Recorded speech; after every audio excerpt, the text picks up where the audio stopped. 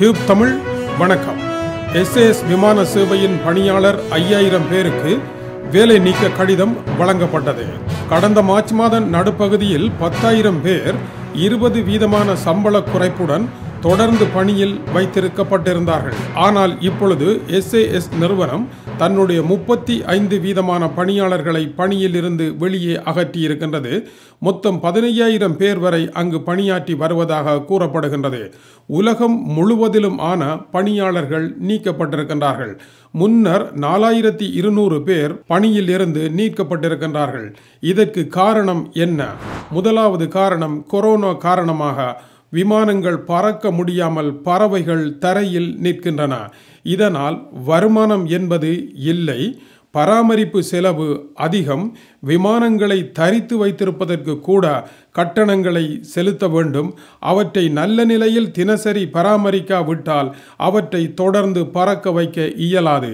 இவ்வாறான பெரும் செலவுகளுக்கு இடையே போராடி கொண்டிருக்கின்ற SAS விமான சேவையானது, ஸ்காண்டினேவியன் ஏர்லைன்ஸ் என்பது அதனுடைய பெயர். இந்த விமான சேவையானது முக்கியமாக தினசரி 100 மில்லியன் குரோனர்களை செலவழித்து தான் அதை தக்க வைத்துக் கொண்டு இருக்கின்றது. கடந்த மார்ச் மாதத்தில் 1.2 பில்லியன் குரோனர்கள் நஷ்டம் ஏற்பட்டிருக்கின்றது. எனவே விமான நிறுவனத்தை தொடர்ந்து இயங்காமல் கொண்டு செல்ல வேண்டுமாக இருந்தால் 5,000 பேருக்கு வேலை நீக்க கடிதத்தை கொடுக்க வேண்டிய சூழல் ஏற்பட்டிருக்கின்றது.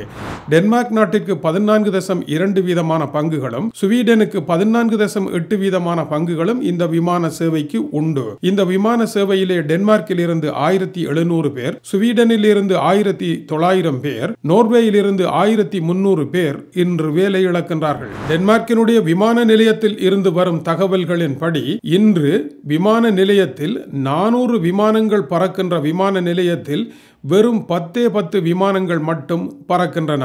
ஒவ்வொரு விமானத்திலும் 10 பேர் வரைதான் இருக்கின்றார்கள். இதுதான் இன்றைய நிலையாகும். ஒரு வருடத்திற்கு 3 மில்லியன் பேர் பயணம் செய்த டென்மார்க்கினுடைய தலைநகர் விமான நிலையத்தில் வருடம் 3 மில்லியன் பேர் பயணிக்கின்ற விமான நிலையம் என்பதும், தினசரி 80,000 பேர் வரை பயணிக்கின்ற விமான நிலையம் என்பதும் குறிப்பிடத்தக்கது. அதனுடைய பரபரப்புகள் முற்றாக அடங்கி போய்விட்டன.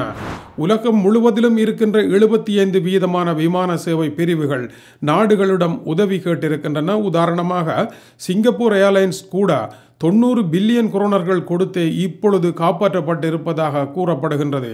வேலை இழந்தவர்கள் இன்று தொழிற்சங்கங்களை சந்தித்து தமக்கான உதவியை கேட்பதற்கான நடவடிக்கைகளில் இறங்கியிருக்கின்றார்கள். பூட்டப்பட்ட சமுதாயம் பறக்க முடியாமல் இருக்கின்ற காரணத்தினால் மக்களை ஏற்றி சென்ற விமான சேவைகள் பறக்க முடியாமல் அடங்கி செல்கின்றன.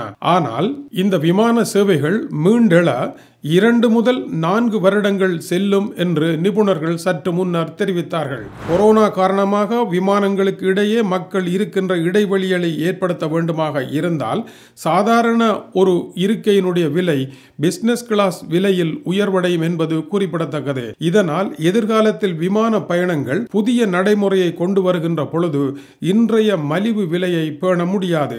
மறுபுறம் மலிவு விலை விமானங்கள் கூட தாம் உயிர் வாழ்வதற்காக கடுமையான போட்டா போட்டிகளை நடத்துகின்ற சூழல் வரும். எனவே ஒரு பக்கம் போட்டா போட்டி, மறுபக்கம் செலவு கூட.